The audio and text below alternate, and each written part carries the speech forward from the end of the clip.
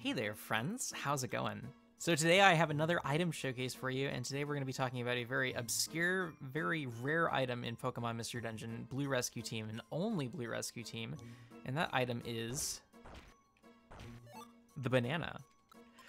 So, as some of you know at this point, the banana is an item that you can only find in the walls of 4 dungeons, and these dungeons all happen to be the sort of the second stage of like mountains, for instance. That's sort of the big theme. You can find them in, I believe, the Frosty Grotto, where I am right now. You can find them at the top of Mount Freeze, Magma Cavern, and I believe also Mount Blaze. So I believe there's four places you can find bananas. And again, you can only find them in the walls. So breaking walls and sort of hoping for the best is one way to go about it. The easiest way to find bananas is to go to the Frosty Grotto, quick save on floor 2, and there will be this one right here on floor 3. That's how I found this one. This banana is guaranteed. Unfortunately, we don't have any other guaranteed bananas anywhere else in the game, so this is the only one you can find for sure due to quick save manipulation.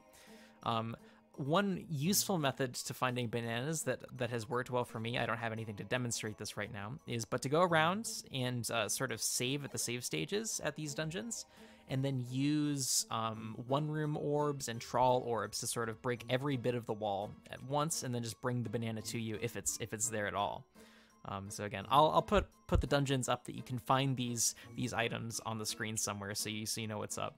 And lastly, the last really cool thing about bananas is you can take them to Kecleon shops, and they sell for 5,000 gold. So I guess bananas are like one of the most valuable items that you could sell, and they're really useful for the infinite money glitch, for instance, and just doing things like that.